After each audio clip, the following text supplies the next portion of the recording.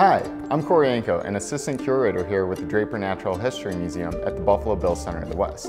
And today, we're going to be discussing several myths and realities surrounding antlers. Thank you for joining us. Make sure to hit that subscribe button for more stories and content on the American West. Antlers are some of the most fascinating physical characteristics of cervids, or mammals that comprise the deer family. But what exactly are antlers? How do they differ from horns? What evolutionary purpose may they serve? And lastly, why are there no antlered females? Or are there? Over the next few minutes, we're going to discuss several facets that make antlers such a unique organ. Antlers, like this elk antler, are deciduous, meaning they are grown and shed annually, like some species of trees. Horns develop from a bony core, like in this bighorn sheep. So the first myth I'd like to talk about is whether or not pronghorn antelope have antlers or horns. And this gets really interesting quickly because, of course, in nature there's always exceptions. And the first exception here is that pronghorn are not true antelope, but that discussion deserves its own featured video at a later date. What makes pronghorn really interesting is that the pronghorn is neither true antler or true bone. In fact, it's a keratin sheath with a bony core. So like antlers, the sheath here is shed annually, but pronghorn sheaths are composed of keratin, and keratin is a structural fibrous protein that is also responsible for hair, your nails, and of course, horns. But what's even more strange is that when pronghorns shed their keratin sheaths, they leave behind a bony core, much like a horn. And so in this sense, they're not quite antler and they're not quite horn. So that said, what are antlers and what are their physical characteristics? Well, antlers are bony because, as you may imagine, they're composed of bone. Antlers develop from a main beam, which is what we see here, and along that beam, they sprout tines.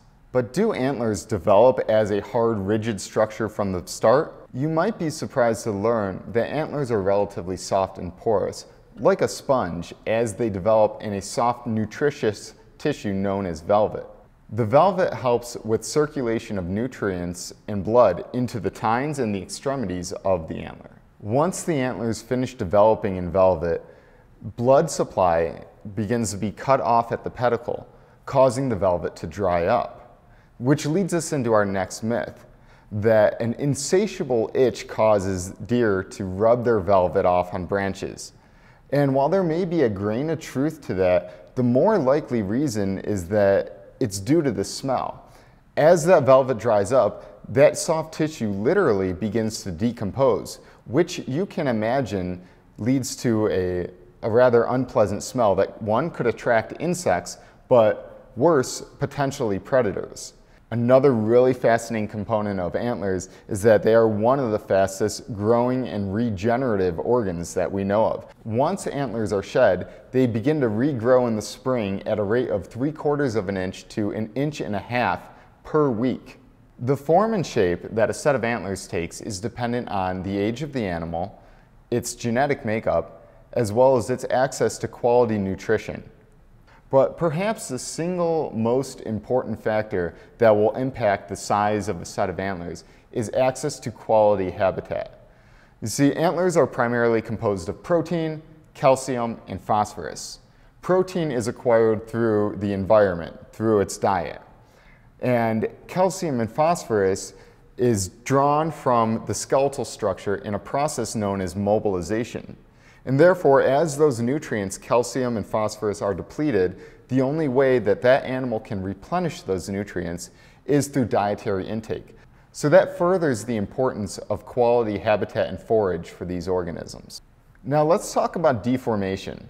There are several reasons why antlers may show abnormalities or deformation. The most common reason is damage to the pedicle, and that is the portion of the skull at which the antler or organ begins to develop.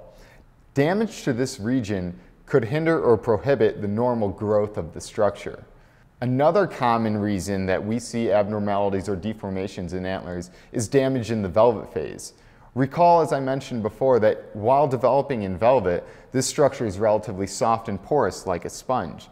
If antlers are damaged in the velvet phase, they tend to express abnormalities.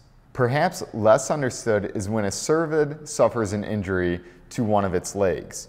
Interestingly, an injury to a front leg could result in a deformation on the same side of the body. So a left injury could result in a deformation on the left antler. However, an injury to the hind leg could result in a deformation on the opposite side of the body. Our best understanding as to why this happens is that the deformation is related to nerve damage and consequently blood supply to the organ.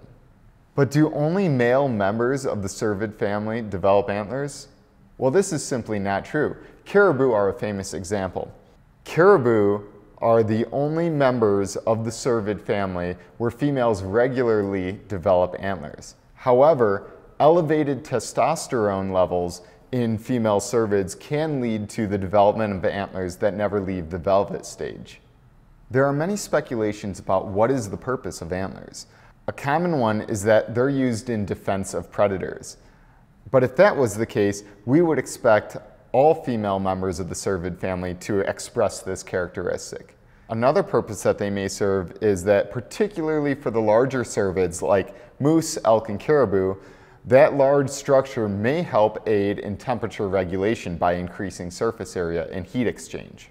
And we also know that antlers as well as horns can be used as tools to uncover vegetation and gain access to food in snowy climates. But antlers also have a really important role in reproduction. For one, antlers can be a display of dominance to other males in competition for females. Additionally, antlers can be a signal to potential females of genetic and physical health or fitness. But shed antlers also serve a purpose. Antlers, primarily composed of protein, calcium, and phosphorus, become quite the bounty to ground-dwelling rodents. But it's not just ground-dwelling organisms like rodents that benefit from antler sheds.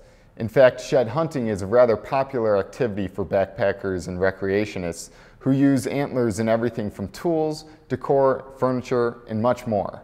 And like many stories of the American West, with antlers, there's more than meets the eye. That's all I have for you today. If you liked this video, make sure to smash that like button, subscribe to our YouTube channel for more great content on the American West.